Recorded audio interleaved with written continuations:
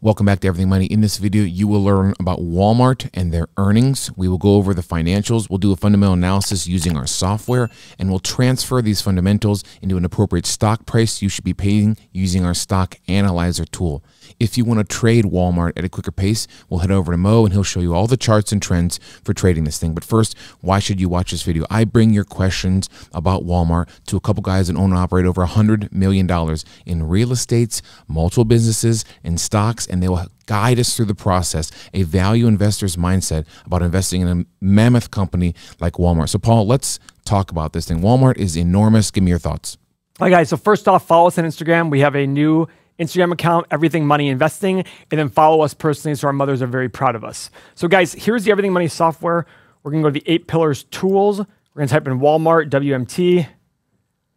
All right, let's look at the max chart for Walmart. Look at this, going back to 1987. It was $3.40, and it's currently 141 bucks. So Mo wasn't even born in 1987. He wasn't even alive yet. So, not even alive. Market cap of not Alibaba. What is this? Walmart. Yep. $400 billion, give or take. First PE, the first pillar. We want a 5-year PE under 22.5. Guys, 33.5. A smidge high. So I immediately go, why is a company like Walmart selling for 33.5 times their 5-year earnings? This is not an exciting company. It's not going to grow a ton. I believe their revenue growth, if I looked at it, their revenue growth was 4.3% on the quarter, and earnings per share is actually down 38%, and their free cash flow is down over 50%. So I'm looking, going, where's the premium being justified here? Pillar number 2, we want the 5-year return on invested capital being greater than 9%. It's 12.3%. You mean, where's the premium being? Why are people buying this? Why are they giving it a premium price is really correct. Right? Yeah. Yeah, why are we giving it 33 times the 5-year earnings and 50 times the 1-year earnings? Yeah, that's a lot. The good news is they do a good job of investing the capital that's invested in the business and getting a good return on it, okay? They have a dividend. They have a dividend, 1.6%, pays out $6 billion.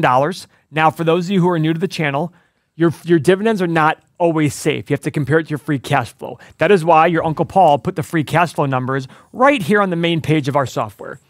$6 billion paid out, 5-year average is 18. That's about a third. That's perfect. So they're only paying out a third of their free cash flow in terms of dividends. Pillar number 3, we want to look at income growth. Now, this is a retail company. What am I always going to say about retail? Same-store sales. So I want you guys to look up in their 10K or just Google it what their same-store sales are, because any retail business can just open a ton of locations and grow revenue. But if every single store is decreasing in its revenue every year, you have a problem. So while Mo looks that up, 5 years ago, they did $495 billion. Last year, they did $572 billion. So consistent growth every year in revenue. Don't they have like 11,000 locations? How many locations does this place have across the world? Yeah, you're right. Mexico. I actually do know the revenue, the same store sales. In the U.S., it was 9% growth last year. You're right, Paul. 11,500 stores. 11,500 stores. Pillar number 4, net income growth. Guys, 11 billion. Oh, wow. 8 billion. That's an X. Uh-oh. But look at the first 5 years of this. I mean, it's very consistently high. They must have had some write-downs here. So whenever you see stuff like this, guys, big drops, I always look for other income and expenses. And look at this. We had a $10 billion write-off here, and we had a $9.5 billion write-off here in the 2 years that had the biggest profit drop. Okay? So every pillar tells a story. You put it all together, and you can answer questions. I looked at that and saying, wait a second, what happened here? Why were they earning 15, 16, 17 billion a year, and all of a sudden it dropped big time? This is probably a write-off. Write-offs occur when companies make acquisitions. They realize later, oops, we paid too much. We write it off. Okay? Or they sell a division for a loss. They write it off. Pillar number 5, we want shares outstanding decreasing. I don't know if I necessarily want that here, though, because the company's expensive.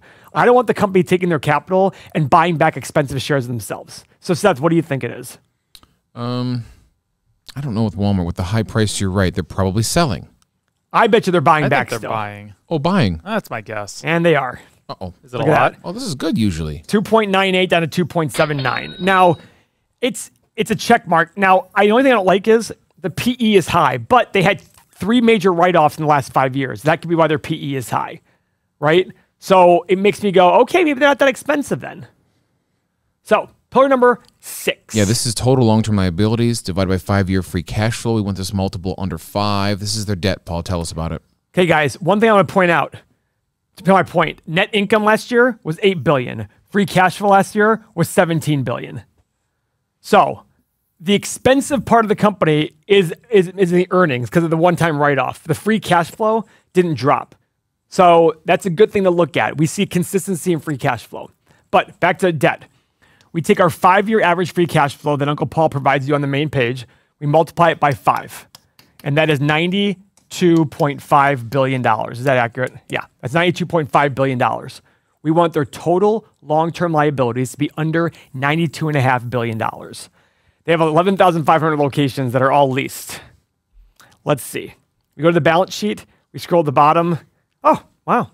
Tell me. $66.5 billion. It's a check mark, guys. They also have the most amount of rascals that you ride through the store. That's got to eat up a lot of the free cash. Please tell me you're joking. I'm certain of it, Mo. Wouldn't you think? I see a lot of them. Have you ever ridden one of those rascals? So the only time I go to Walmart, honestly, is in Mexico. Go-karts? Oh, yeah. We go to that Walmart in Mexico all the time. They sell like Vespas in there. They're selling everything in there. Walmart is an experience. People of Walmart, like people of Walmart. Walmart.com. We should pull, we got to pull it up on the show. Have to pull it up. Okay. Keep going. What was that? Yeah, they do in Mexico. Yeah, they sell 4-wheelers and everything. Oh, Seth, here you go. What do you? Oh God! Now you're pulling it up now. Oh, there's somebody. Look at this one. What are you doing? Are you being mean? No. I can't help what I'm looking at the rascal. Look at this one. Look at this. The people of Walmart. Paul, you had that same outfit there. On Look the at right. this. He could pull his cart with that. Will you grow your hair that long, Paul? 100%. Oh, look at this outfit. Oh, looks like Paul's ex. She just got off work. I won't Look go at this there. Yeah. Okay. Great. Oh, this guy's just Isn't that Mo? with the chain. Yeah. That's me. This is why you're here, They folks. got me looking at cameras This for is the show. exclusive content you're going to get from Everything Money. Go ahead, Paul. Free cash flow growth. Pillar Okay, number 7. so free cash flow is cash from operations less your capital expenditures. You can do 5 things with free cash flow: buy back shares, pay dividends, make acquisitions, reinvest in yourself, and Pay down debt. pay down debt. Oh my God, I forgot it. That's on you. Gotcha, bitch. That's on you. So, guys, we go to the cash flow statement on our exclusive software. We scroll here to the middle of the page, cash from operations less your capital expenditures, and your Uncle Paul puts it all in one line for you to make it easy. 18.9 down to 17. That's an X. Okay. But the average in the last 5 years is 18.5. So our final metric, we take that 5-year average, we multiply it by 20 as a starting point of a place where we want to see the value, 370 billion versus 395 billion. Yep, that's correct. So it's an X. Slow down here a minute. This is the market cap we want to pay, folks. We'd love to pay around 370, although is this slow growth still, would you say? The metric, the 8-pillar metric is 20 times the average of the last 5 years. What we're going to use next, it's just a starting point. What we're going to do next, and by the way, here's the 8 pillars tab. If it does all this math for you. So look at this company. You'd be surprised, Walmart actually has a lot of X's here, right? Biggest ones are the valuations. Now, what we're going to do next, though, is every investment is the present value of all future cash flows. And we don't know the future. We have to make assumptions on that. We're going to use the stock analyzer tool, and we're going to make our assumptions for the next 10 years. And it'll tell us a price we have to pay for the company to get the desired return that we have. This is our most popular aspect of our software because it tells people, hey, make your assumptions and go from there. Guys, it's incredibly powerful. You at home, we'll show you how to get this software. It's just amazing. When you're out and about to fire up your phone, you can quickly click the 8 pillars and know everything about Walmart in like 10 seconds. It's awesome. We'll show you how. Paul, show us the stock analyzer tool and what it does. All right, so the first thing it asks is number of years of analysis. Do we believe Walmart will be around in 10 years? Nope, they did. Yeah, they're going to be around for 10 years. So now let's go to the revenue growth numbers. 1, 2, 3. 1, 2, 3. I agree. Okay. That's very low, but I like it. Profit margin. Look at that profit margin. I love it when people tell me that Walmart makes a ton of money and they're exploiting everybody. Yeah, they're bad people, Paul. Look at that. That means for every $100 they bring in, they profit $2.7. All the stores, the last 10 years. Paying all the people, disabilities, sick leave, that you make $2 on 100. Who would do that? I'm going to go 2.25, and 2.5%. Free cash flow margin. What do you think? 3.25, and 3.5? What was that? Yeah. PE. Guys, this is Walmart. Look at these margins. Look at this growth rate. I mean, you cannot pay a premium for Walmart. 10, 12, 14. 14, 16. I think 12, 14, 16, because it's still Walmart and they still have a very good hold on their market. I can actually justify a little bit higher, but let's start with 12, 14, 16 to start. And then finally, 12.5% return on our money. Guys, you can invest in an ETF, get 9 or 10%. So in order to invest in an individual stock, get a higher return, 12.5%. Get your high return, and it also builds in your margin of safety. Analyze button. The stock is currently 141. This is not shocking at all. Low end of 40 to 60, middle range of 52 to 75, high range of 66 to 92. Guys, this should not be shocking to anybody.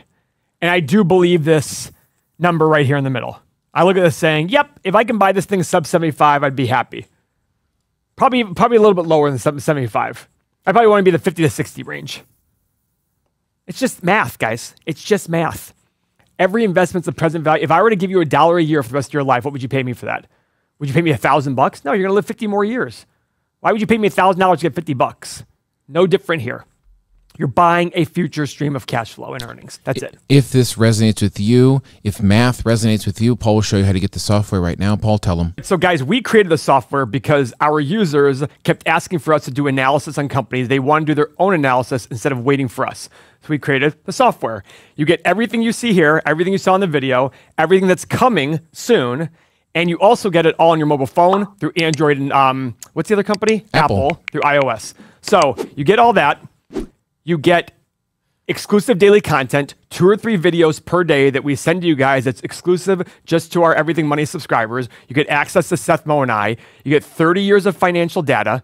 But most importantly, one of the biggest things we got is most people felt like they were alone. Like, you know, we have a very, very different view of the world. And if you do too, you probably don't have many friends around you can talk to about it. This is over 6,000 people currently in our chat from all over the world where you can discuss all of your financial ideas, your investment ideas, even crypto. The people are in there talking about crypto. You get all of this for only 90 cents per day.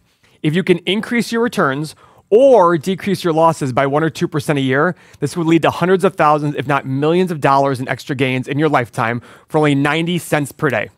Less than a cup of coffee. It's a no-brainer, guys. 90 cents a day, and your price is locked in. 2 ways to sign up, Everything Money or Patreon. The benefit of everythingmoney.com directly is we are not big enough to charge sales tax yet, so you'll save on the sales tax for quite a while. 90 cents a day, go sign up. And if you're looking to trade Walmart at a quicker pace, we will head over to the glorious Mo, the Egyptian dreamboat that he is, in all of his glory and wisdom and handsomeness. Mo, tell us about trading Walmart. Guys, I love trading Walmart from a daily perspective. Do you? And this is, yeah, because, I mean, look how frequently this thing, I mean, you're always getting some kind of movement where you can catch it just a little bit here, a little bit here, a little bit here. So this is why I like trading this so much. And right now, you could have caught this awesome downtrend. And I know that there's a lot of people in the bid and ask that have actually caught this run down, and they caught this run up too. Right after this big jump, they were over the 100-day moving average. They caught that run up, then they caught the run down. This is a great stock to trade from a daily perspective. Let's see if we could day trade it. Probably not. No, and the reason is there's not a lot of movement that happens with Walmart on a day-to-day basis. It's pretty, it just kind of stays range bound. Yes, even here, you were under 20%, but look at the price movement that you had through the day. It was a couple of cents. So the point is, don't waste your time with something like this. Go and find something with a little bit of a higher beta where you get price fluctuations more frequently throughout the day and make the time sitting there on your and day trading worth it. I would tell you guys to go and swing trade it. If you want to learn to swing trade, come and join me in the Bid and Ask Nation. You'll get access to the Trading 101 series that will give you just that. The Employed Trader series, this used to be an Employed Trader. Kind of, it's a boring. It was, and I kicked it out this week. It's boring. There's no movement on it. It's crazy volatile around earnings. So we got rid of it and added the S&P. You get my monthly seminars in the Bid and Ask Nation, and you get 900 people that are in the community that all trade just like I do. So come and join us.